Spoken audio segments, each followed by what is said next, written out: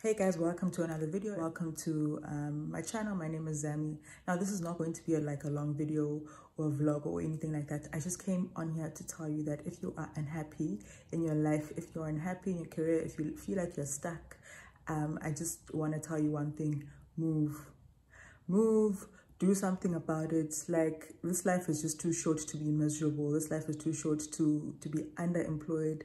This life is just too short to not be doing things that set your soul on fire. So I just came on, do something about the situation that you're in. Like, do anything, do your research. Like, don't get stuck and don't continue with life and feel like, there's nothing or there are no other opportunities. Do your research, do something, but just don't get stuck in the cycle. That's all I'm here to say.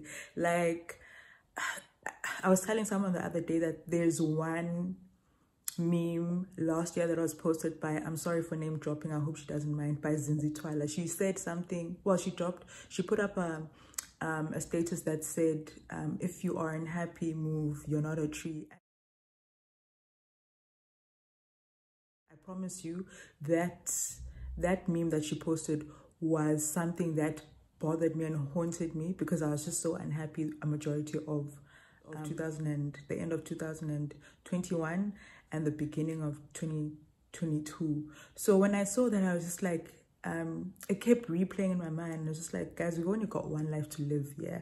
And if you're unhappy with it right now, like, you're just gonna get stuck, and by the end of it, 5 years has passed by and you haven't done nothing and you just feel unaccomplished and whatever. So I'm just here to tell you guys that you should move, do something, make shifts, do your research, move to another city if you can, move to another continent if you can, like, just search for other opportunities. Like, there's just so much out there for you, and you don't even need to have like a lot of money to do that, so move, that stuff. So I'm just here, guys, to tell you that things are possible if you really set your mind to them also. And if you are a risk taker, I feel like life is for people who want to and are able to take risks.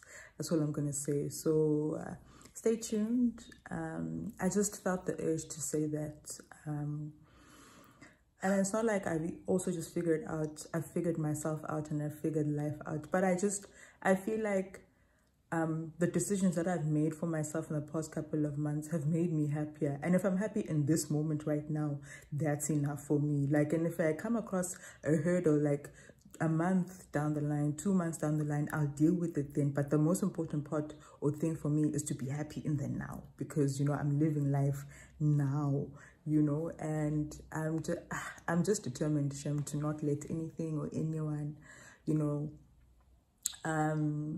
take away happiness from me or deprive me of happiness or whatever. So yeah, I'm here to tell you guys, move, shift things around, shape things, turn them upside down if you have to, but just do something and do things that set your soul on fire.